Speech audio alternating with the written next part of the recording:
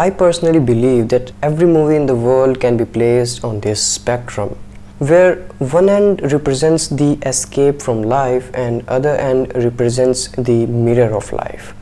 And then there's the balance, which is a rarity to achieve. In short, a movie is either trying to entertain or it is trying to tell a story. And more often than not, a movie consists of both the elements in different compositions.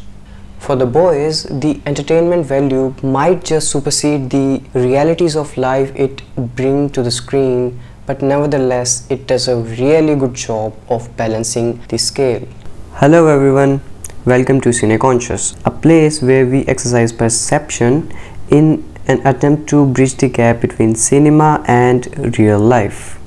Today we will be looking at the depiction of American God complex in Prime original series The Boys.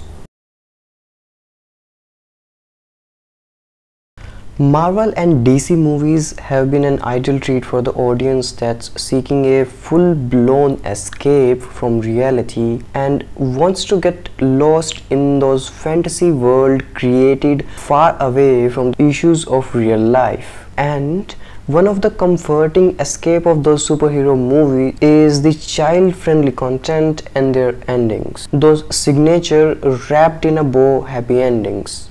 I mean, superheroes are there to save the day, right? Well, I'm not here to deny that. This statement is actually quite right for superhero movies. I mean, they are indeed about those superheroes, people with those superpowers, wherein The Boys is about the idea of superpowers, how they are perceived by most of the people and how some of the people end up seeing through the facade of branding those superheroes as the ultimate saviors. These people are called the boys.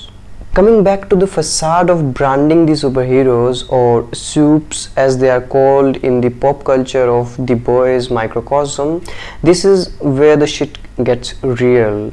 The show does a really good job of taking a dig at media branding, capitalism, military culture, gun culture, Hollywood hypocrisy, and most importantly, the qualities people admire.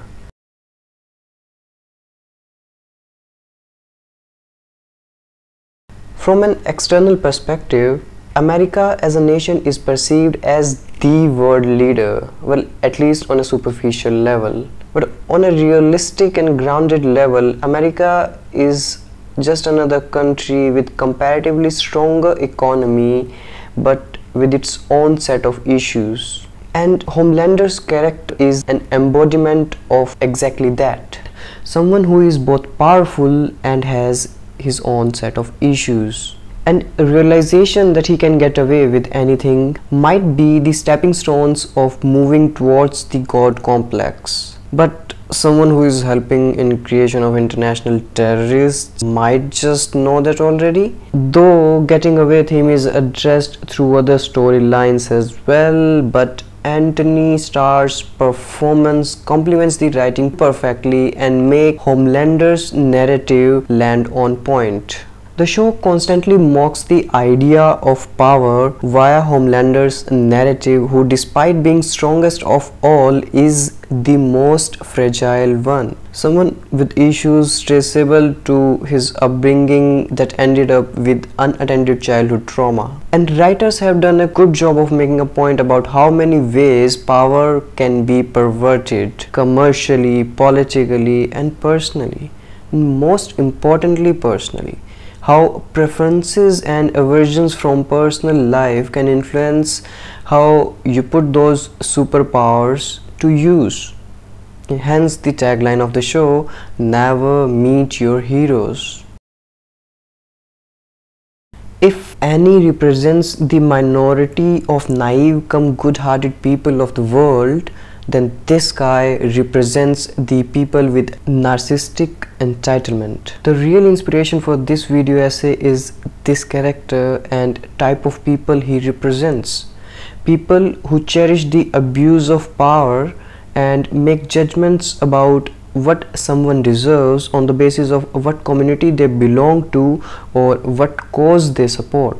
people who are living their escape in the realities of life, cheering for people who does horrible things that they themselves are incapable of doing.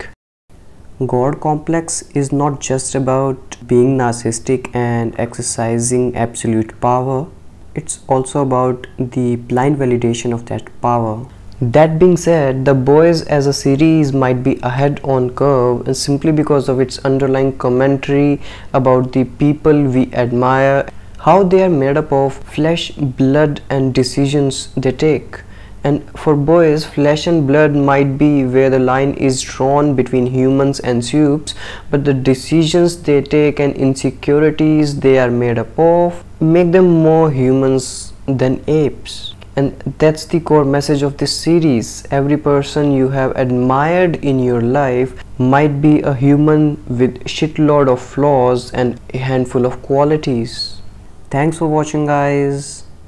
In case you liked the content or the intent of this video essay, please do feed the algorithm, like, share and subscribe. See you next time. Until then, Jai Shri Krishna.